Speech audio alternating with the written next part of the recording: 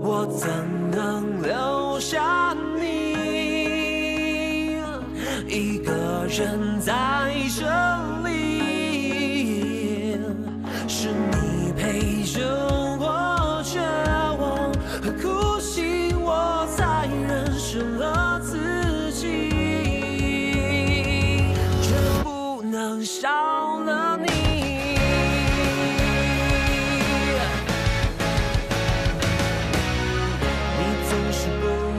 说什么？只给了我有你的梦。多少次想坦白，把心里话掏空，不敌悲伤，又曾败给寂寞。是你在等候，从不愿松手，约定一起到老，笑看日起月落。我怎能留下你一个人在这里？是你陪着我绝望和哭泣，我才认识了自己，却不能少了你。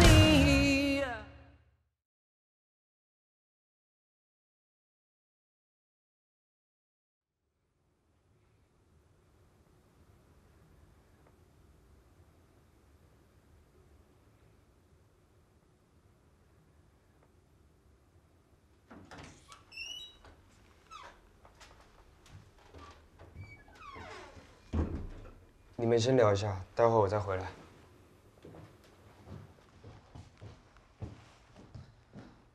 你现在的样子比里头受伤的家伙还要糟糕哎。他还好吗？还能生龙活虎的问他的男人在哪里？我严重怀疑孟少飞还有一个地方受伤哎。哪里？脑子。他因为你一再受伤，还眼巴巴等着你去找他。明明受伤的人是自己，却在担心你。你说他这不是脑子受伤是什么？你这种爱一意孤行的个性哦，我看也只有命够硬的孟少飞才能不被你弄死。为了不想让你后悔一辈子，兄弟，听我一句，孟少飞2次大难不死，不代表第3次也是。爱情跟生命一样美丽，但随时可能会消失。如果你珍惜这份感情，有些事该放下就放下，不要让他为难啊。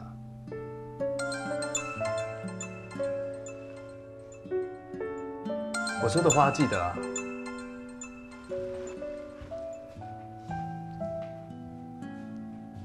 嗨，小叔公，你在那里好不好啊？我刚到马里还不错啊，等人员备齐之后我就出发了。到时候挖第一个吧，我会告诉你。好啊，你说的哦，挖到第一个宝一定要先拍给我哦。知道。对了，小叔公，你知道冰山被爱情融化是什么样子吗？冰山不知道什么样子啊？就那个糖衣啊，死人脸那个糖衣。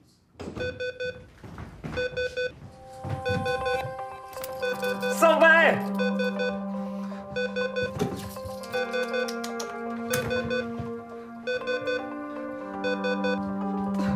醒醒啊！担心我就不要让我死掉。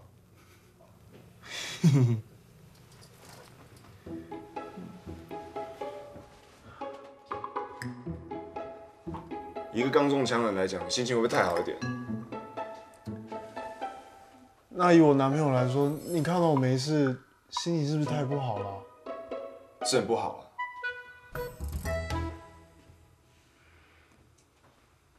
好了，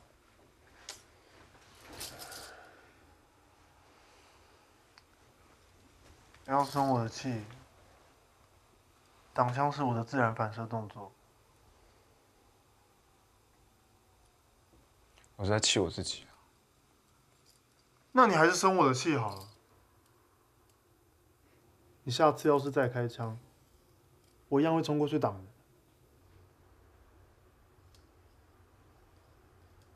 我知道你一直在阻止我杀人，是，因为我不想要看到你变成一把锋利无情的刀。复仇也许可以让你得到短暂的平静和快感，但是也会让爱你的人担心难过。包括你。废话，我当然会担心啊！而且我还是最担心的那个。唐毅，把真相摊在阳光底下，让杀人凶手受到法律制裁，这是正义，这是还给被害人一个公道。但是动用私刑制裁，只会让社会大众看到一个黑帮老大杀了警察，然后阿志哥做的坏事永远石沉大海。这是你想要得到的结果吗？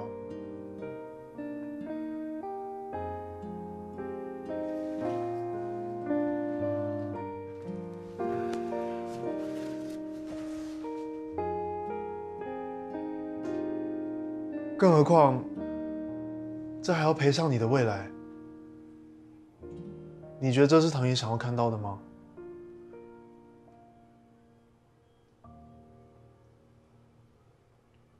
我会把贺航交给警方。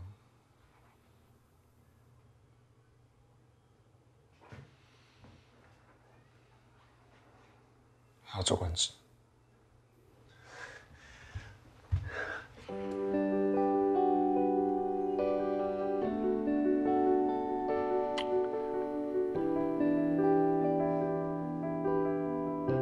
唐毅，我爱你。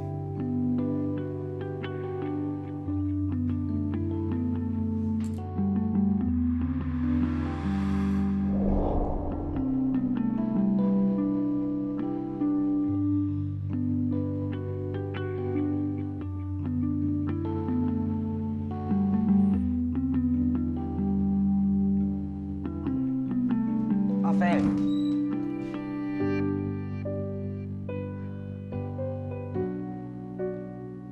时间差不多了，我可以先带他走吗？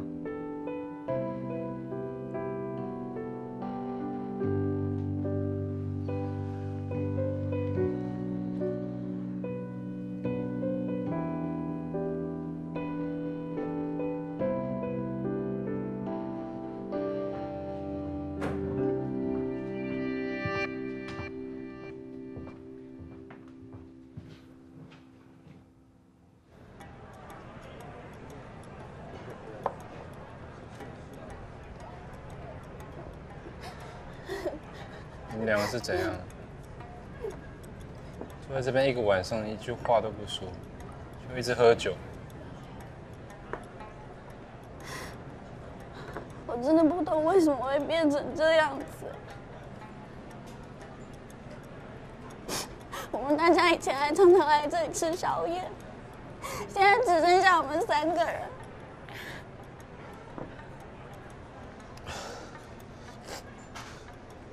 我一直都以老大作为榜样，我也相信阿志哥对刑警的工作是有热忱，可我现在真的不知道该相信什么。那样的日子，是不是再也回不去了？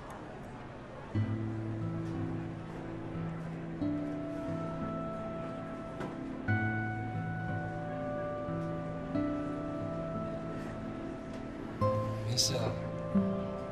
会更好，对不对？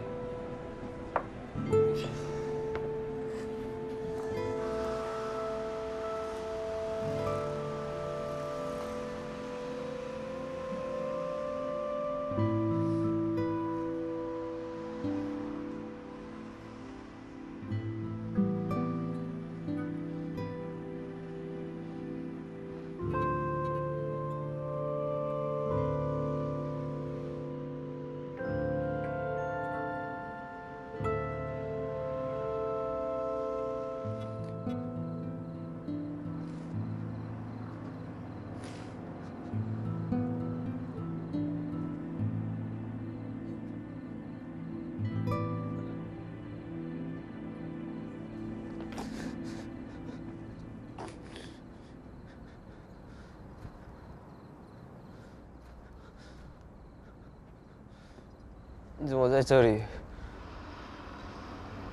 你喝酒啊？开心喝酒，不开心也要喝酒啊。你不开心？开心，我开心得很。因为我发现有些人为了某些目的，会做不该做的事情。原来大家都有另一张脸，光是发现这一点，就足够可以庆祝了吧？你在讲你们队上的事啊？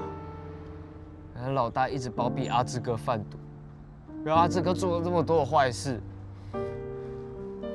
我们是警察哎，警察不是应该抓坏人吗？他怎么可以比坏人还坏？你知道为什么我想当警察？因为我相信这世界上没有人是坏人，之所以做坏事，是因为逼不得已。所以我当警察，我想要告诉他们，这世界上有很多美好的事物等着我们去追寻。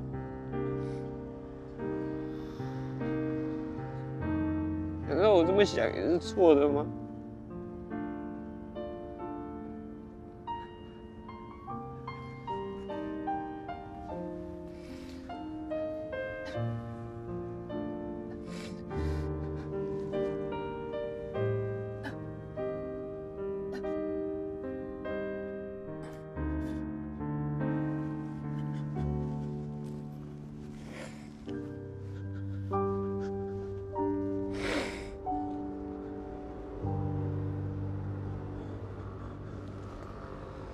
你该不会跟他们一样，都有另一张脸吧？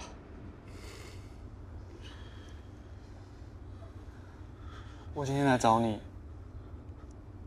就是要跟你说，再过几天我就要走了。你真的要走？要去哪里？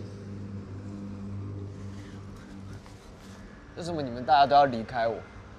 爸爸妈妈离开我，奶奶离开我，老大去坐牢，阿志哥也去坐牢，为什么现在你也要走？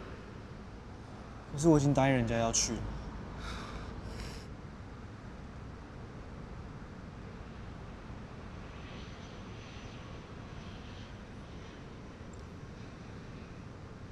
不然你告诉我啊，我该怎么办？你问我？你不要我走，我就留下来。不要走。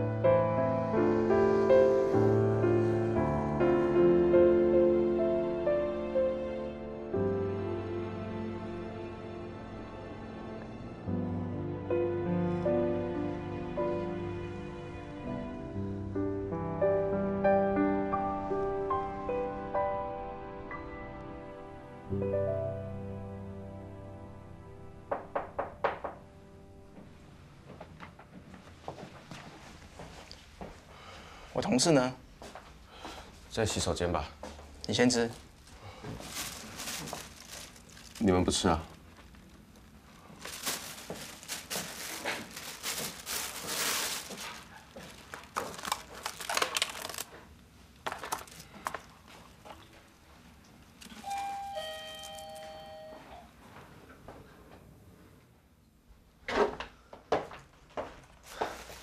老大，办得怎么样？他有没有很开心啊？你看，婚纱照。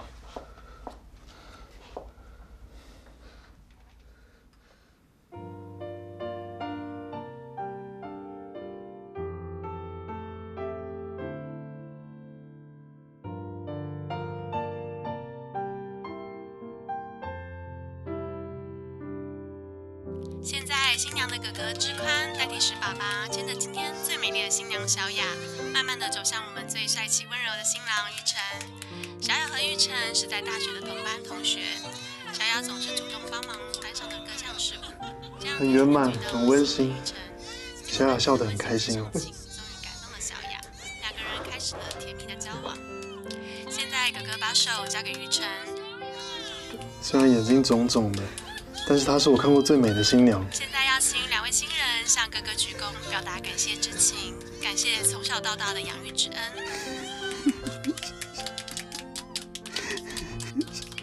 谢谢哥哥。好，我们现在鞠完躬之后，要请两位新人上台。对不起你。现在我们将最热烈的掌声化为祝福，献给我们今天的新人小雅和玉成。你和丽珍姐一直都是我的榜样，我相信你们教我的每一件事情。你曾经跟我说，正义就是点燃风中的一盏油灯，我们是守灯的人，必须时时刻刻保持警戒，因为这盏灯虽然很小，但是很重要，它会指引人们走向正确的道路。可是，你却成了灭了这盏灯的人。你隐瞒4年前的真相，让丽珍姐背负众人的怀疑和莫须有的批评。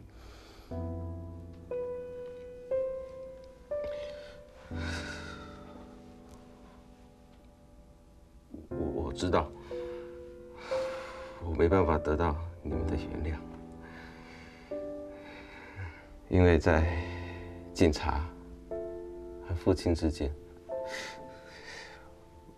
我自私的选择做了一个父亲。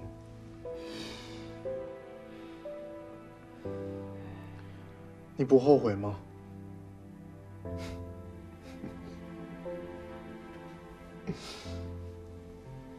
？4年前，阿芝告诉我，他杀了丽珍和唐国栋。当时我虽然害怕，不过却也松了一口气，因为事实是，我救了我自己的女儿，才能看到她现在幸福的样子。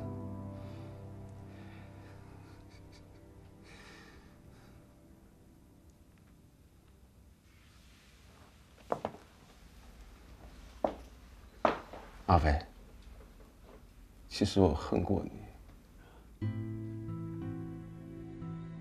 当所有人都放弃了，不再纠结在丽珍和唐国栋的案子上面，就只有你整天死咬着唐毅不放，硬是要有个答案。就算全世界没有一个人跟你站在同一阵线，你还是那么样的义无反顾。但是你从来没有真正阻止过我。对，我没有，因为这些年来，你每一天都像是在提醒着我做过什么蠢事。我想要看你什么时候放弃，证明你也不过如此，跟我没什么差别。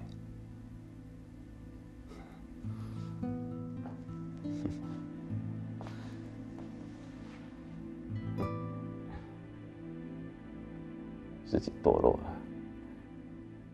就想要身边的人都跟我一样。不是这样的，你之所以没有阻止我，是因为你也在等。你在等我把事情查清楚，你在等我说出真相。你只是没勇气自己说而已啊。你只是选择当了父亲，但你并没有放弃当警察。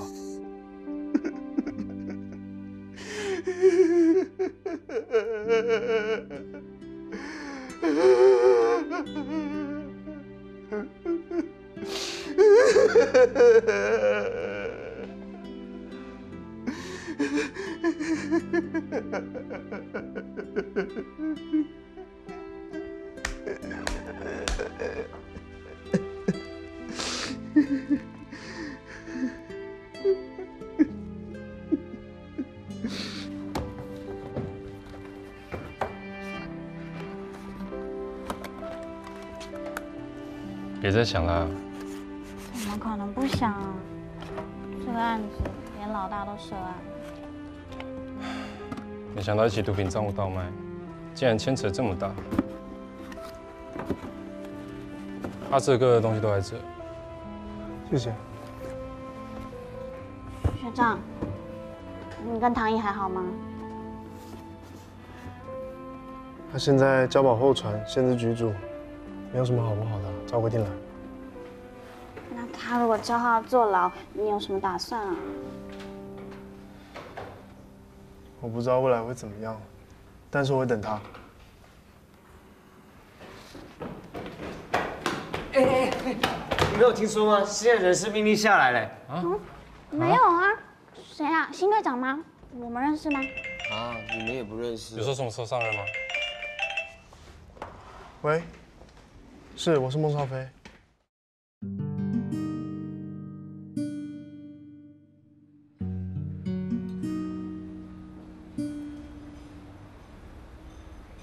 伯父，我想这个还是还给你。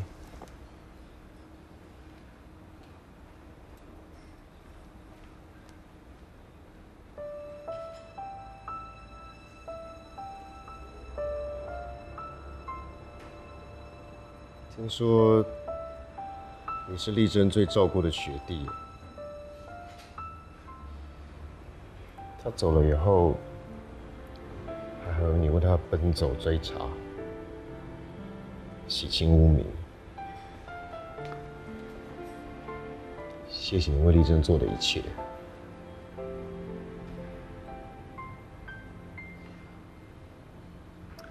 丽珍姐最后几年很关心毒品的案子，她常说，毒品害人不浅，但只要我们抓到一条，就可以救很多人。最后她几年，重心全部放在缉毒上。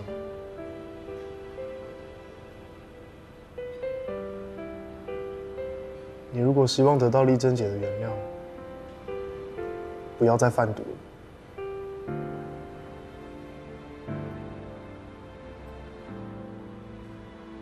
人在江湖，身不由己。丽珍一定对我很失望哈。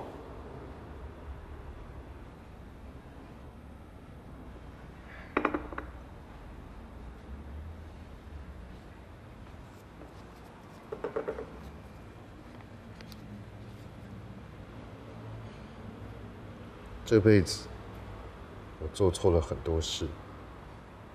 唯一对的，就是爱你。当初唯一觉得做的对的选择，现在看起来是错的离谱。我的一生，大概从踏进黑道那天开始，就注定全盘皆输。伯父，你去找过唐毅吗？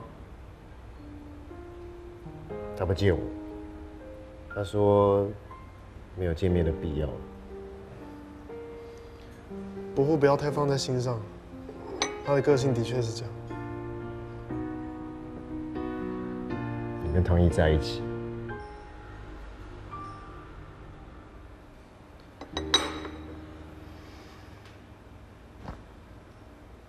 是，伯父，我是真心的。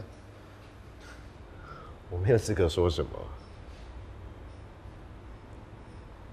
老天把这个儿子还给我，但是我们的父子关系大概是没有机会修补了哦。不会的，唐毅这个人看起来冷淡，只是因为他失去太多了。其实他是很需要爱的。只要伯父愿意，一定可以找回唐毅的。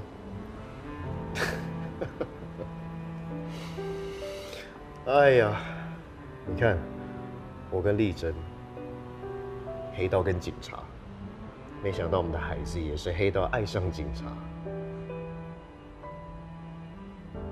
你们将来的路应该会很艰辛哦。很高兴还有你陪在唐毅的身边。我没有办法让他做到的，我希望你可以帮他做到。不管怎么样，不要放弃他，好吗？伯父，请您放心，我绝对不会放弃他的。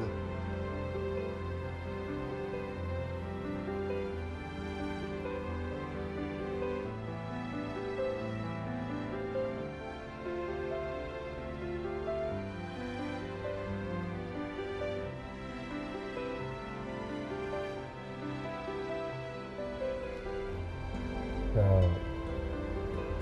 我就把它交给你了。嗯？嗯。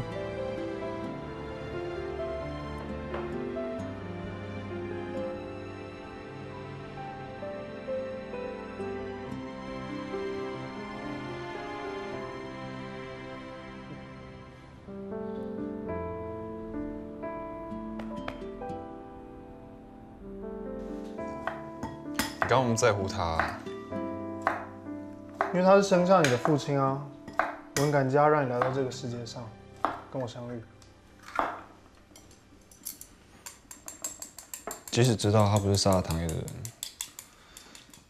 但我还是没办法把他当做亲生父亲。而且刑天盟漂白之后，我也不可能跟贩毒的人有任何来往啊。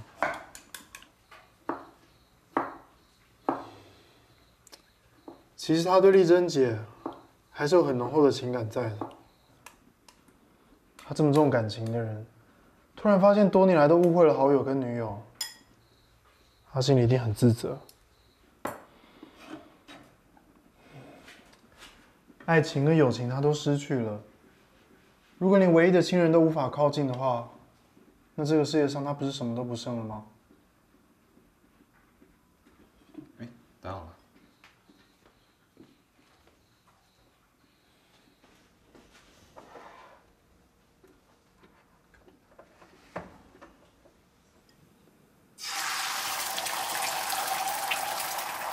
我知道你短时间很难原谅他，这不是说放下就放下的事情。但是我看到伯父这样面对无法挽回的伤痛、无法补救的过去，这样的遗憾，我很不希望也发生在你身上。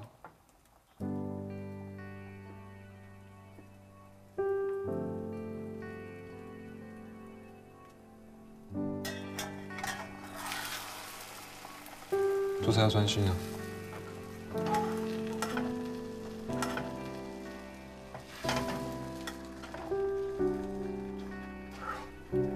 你看，只要你愿意，还是都可以补救的嘛。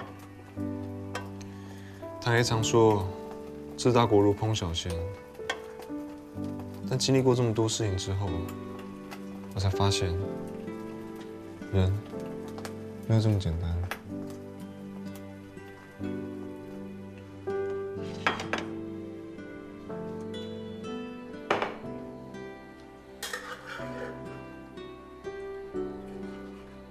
他说要去看丽珍姐，你呢？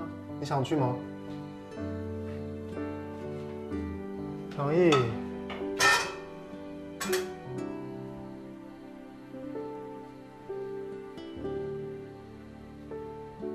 我不知道，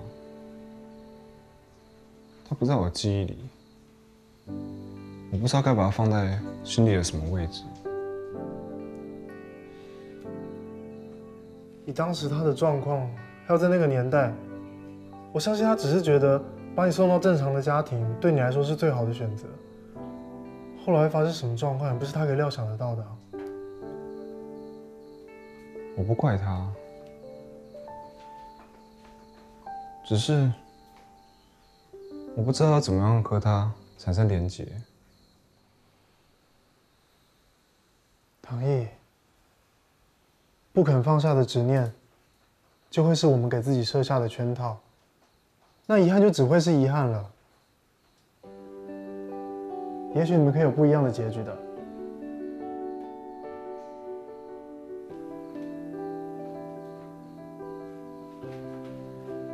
谢谢你没有放弃我，谢谢你让我知道我在这个世界上存在是有意义的。谢谢你爱我。你现在是在跟我告白吗？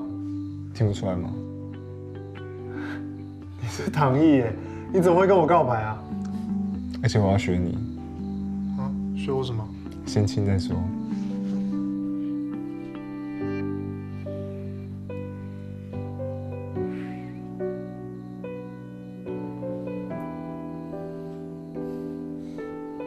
哎，别想打混啊，还没做完哎。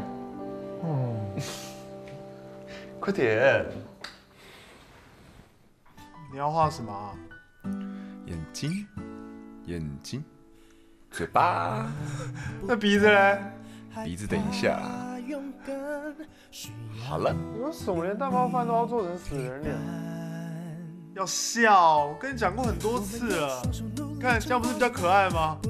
这眼睛什么？眉毛画歪了啦！这个画歪了，这个是你。你真的画得好丑哦。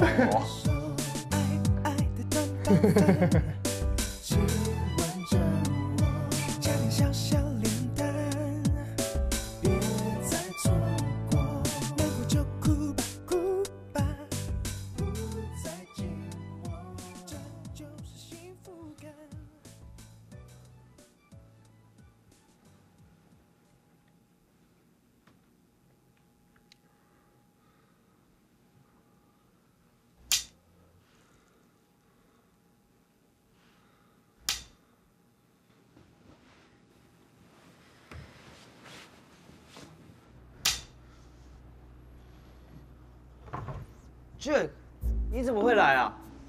从今天开始，我要搬到你家来住。啊？你为什么要搬来我家？那天是你要我留下来的吧？是这样讲没错啦。可是我说的留下来，又不是这种留下来。你知道，因为你那句留下来，我放弃了所有事情。什么意思啊？我辞职啦。所以我现在是一个没有收入又无家可归的可怜虫。所以你要负责。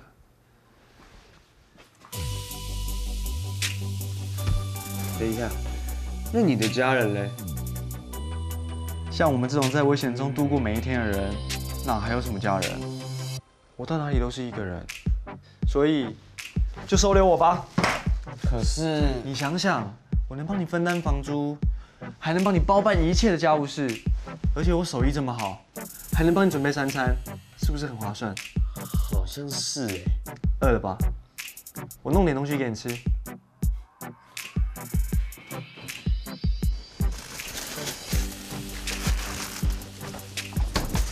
其实这些我也会做啦，你不必一个人全部都扛下来。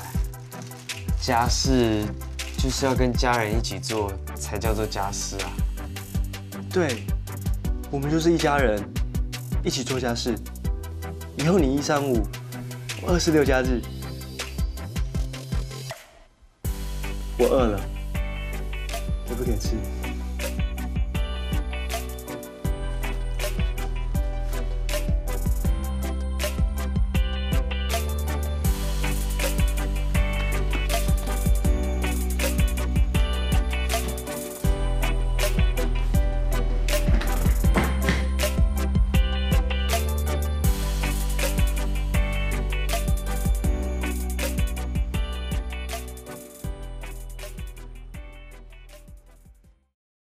没想过会弃之不顾，会在一起度，把你放心里住。